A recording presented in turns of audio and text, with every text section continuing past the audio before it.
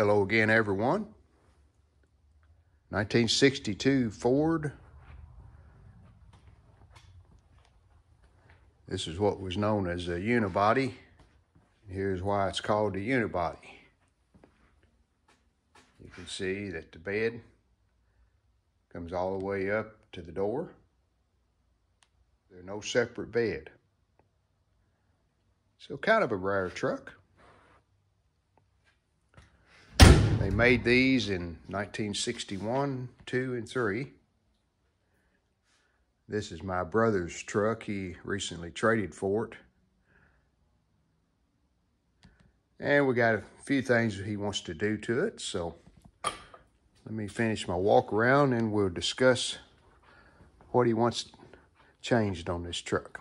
I mean, the truck looks nice as far as the outside. I don't think he's really going to make any major changes on it.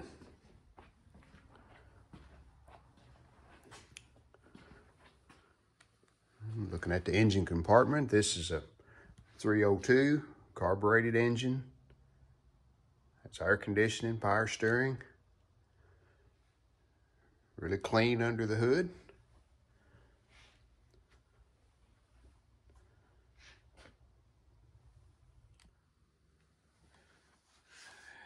Nice interior. This was custom made by an upholstery shop. You can see the pattern in the back of the seat.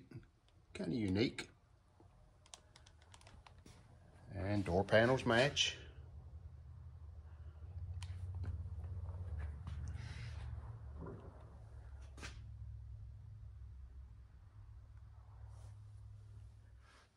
But hey, where's the instrument cluster?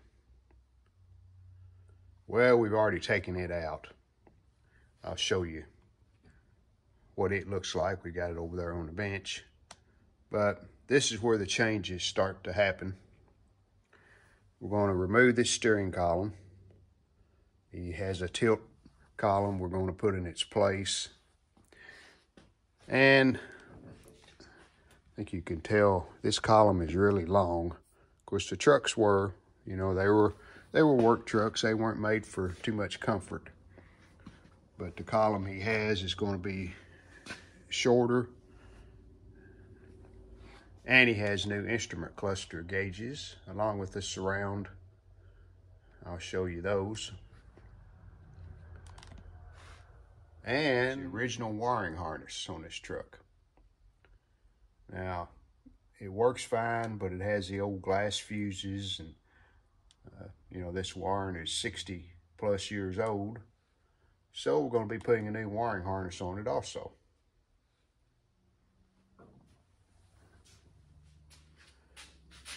And here's the old instrument cluster. Everything on this is on one big pod. You can see we've got speedometer, generator light, fuel gauge, temperature, and oil pressure light. So as you can see, we've taken that off the back of this. And we still need to use this bezel, but here's a new surround that goes in it. And good tight fit there, and we marked here where the gauges will be. I'll show you those in a minute. But we have 4 gauges, then the speedometer and the tach here in the center. So we'll have to cut these circles that we marked. That one needs to be bigger. That's bigger. And I think, from looking at this, I think we leave this rolled edge like up in here, because that supports the new bezel. But we'll be doing that. And let me show you the gauges. These are sharp gauges. And we have the high beam and right and left indicator LEDs. That's what those 3 little lights are for.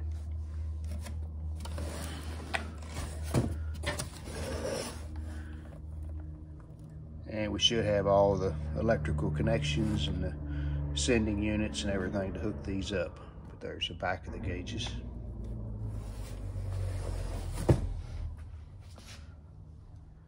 And here's a new wiring harness. It has modern type fuses under that cover.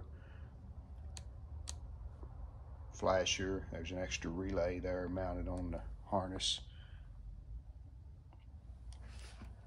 And we have one more thing that we're going to change on the inside of the truck. That's the steering column. And here's the steering column. Is a tilt wheel. Has a GM type connector for the turn signals. The harness that goes to that. So we'll have to adapt that over to the Ford. And this is a chrome finish on this column.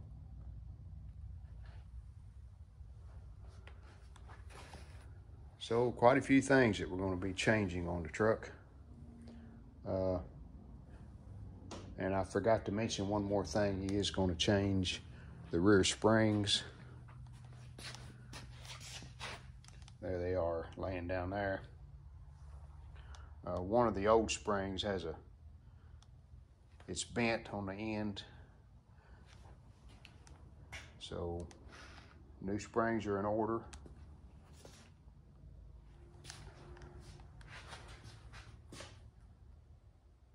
As we begin the changes on this truck, I think today we're going to try to get the steering column pulled out. I know it has a coupler down at the steering box that'll have to be taken loose, and then the shifter is on the column too, so we'll have to figure out how it unhooks. But we'll try to get this steering column out. So let's get started. All right, got a packing pad, as I call it, over the fender to protect it.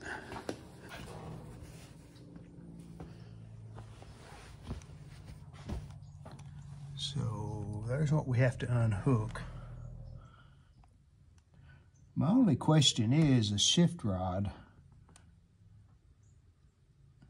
I don't see any way that can go through the floor of the cab. It's right there. So this column is going to have to come out through the bottom. But let me look at the inside. Maybe we can tell a little more. Looks like there's some kind of a sleeve around it there where it goes against the floor. I guess we'll start taking things loose under the dash, and we'll take the shift rod loose. And we'll take this joint loose right there. And see how it acts, see if it'll come out. Okay, at the shift lever unhooked, went right here.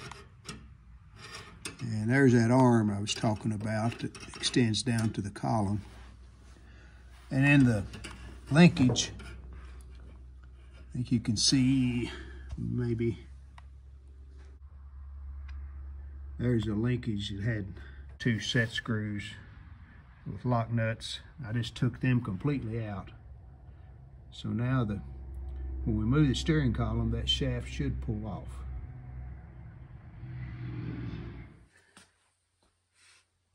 Well, the column definitely has to come out from the engine side, but I've taken everything off so the tube will slide down.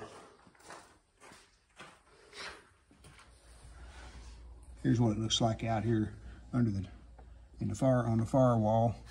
So that shift lever will not, he's turned it there now, it will not allow that to come out from the interior.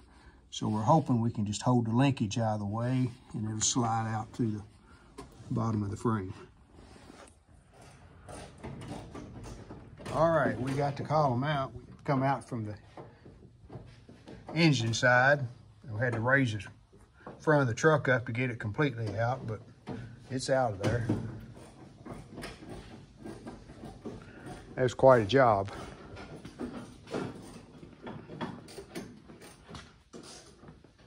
There's what's left of the column and the tube, the shifter arm.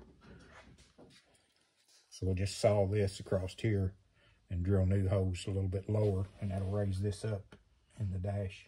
So the steering column will be higher than the old column was, give you more leg room. And when they put the vintage air in, or whatever brand it is, instead of taking these out, these are the old controls. They just cut them off. There's 3 of them behind the dash there.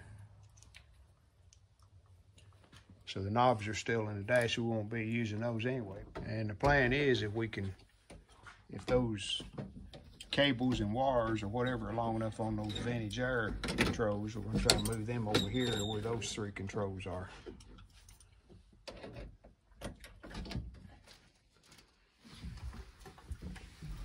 Okay, that ought to make it set up closer to the dash, and it does. So I don't want to go much closer because the gauge clusters. So we got the column mounted in the dash in the position that he wants it. So now we're underneath, and we're going to try to hook up the shift linkage.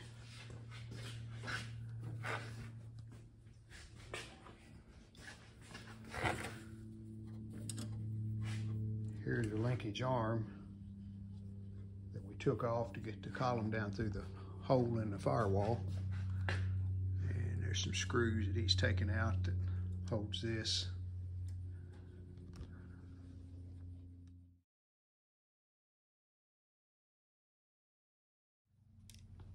Well, let's get to work on this instrument cluster.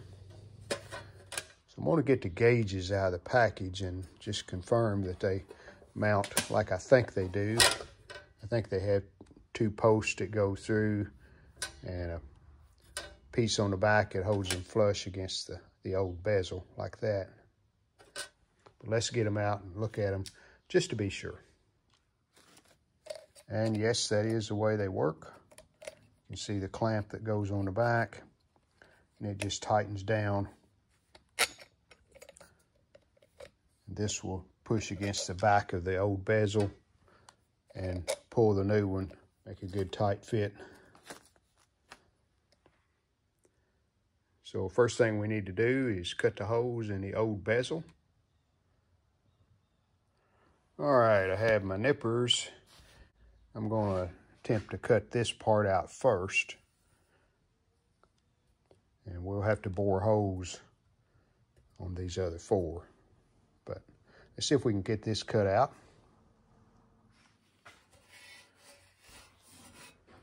All right, with a little help from the cutoff wheel on the grinder, we got the first 2 cut out. I was able to use the nippers after I got through the initial bead right here. That's really tough stuff. So let's see what that looks like.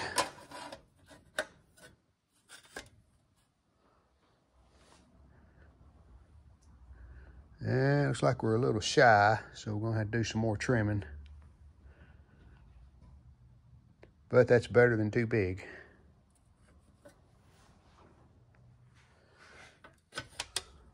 All right, I think we're good there. We'll try the 2 larger gauges just to make sure they'll go through the opening that we've cut. If they do, then we'll get these 4 smaller gauge holes bored.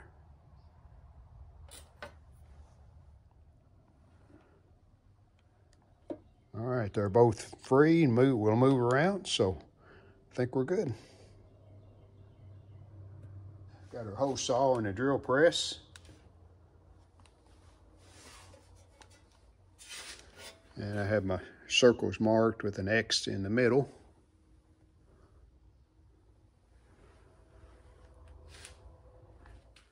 Well, we got the 4 holes cut out.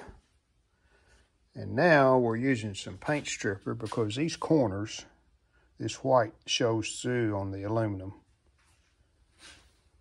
So we're trying paint stripper. We think that'll take it off just enough to where you won't see any more white. It says 2 minutes. We'll see how if that's true or not.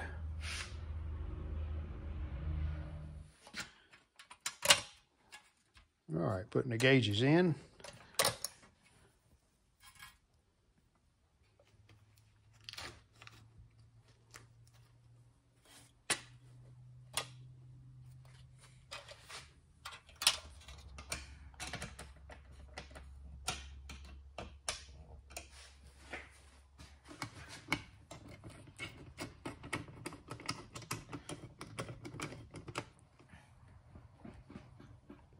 Good tight fit, ain't it? Ain't going nowhere, are they? Putting the LEDs in for the high beam and the right and left blinker.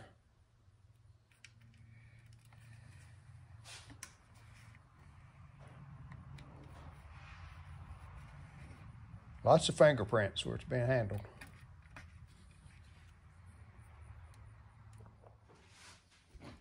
Looks pretty good.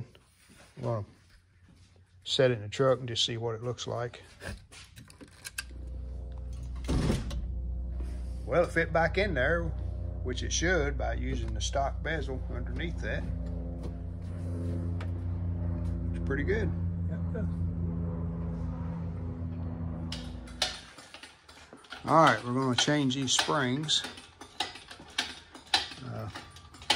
This side looks like it might be pretty simple. Well, you haven't had the bolts out though, have you? Yeah, they've been out before. I haven't had them out. Okay, yeah, they look like they'll come out all right.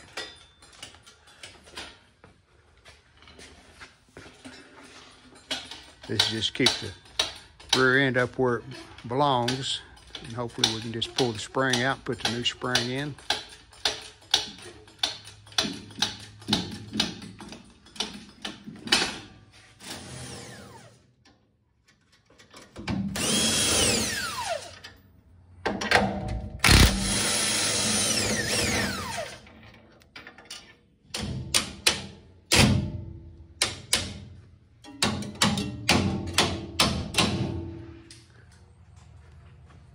And there's the new springs. It wasn't too bad of a job. The main problem we had was those front bolts. They kind of seized up in the bushing of the old spring.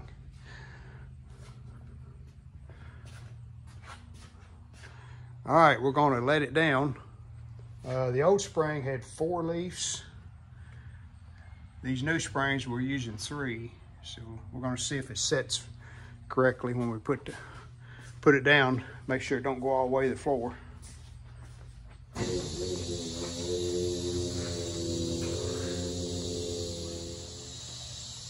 All right, let's see how low she goes.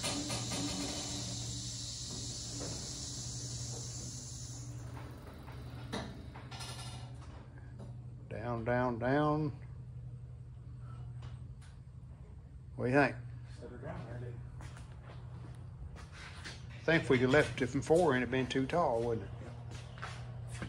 Time them springs get wore in a little. All right, we're gonna call that a successful.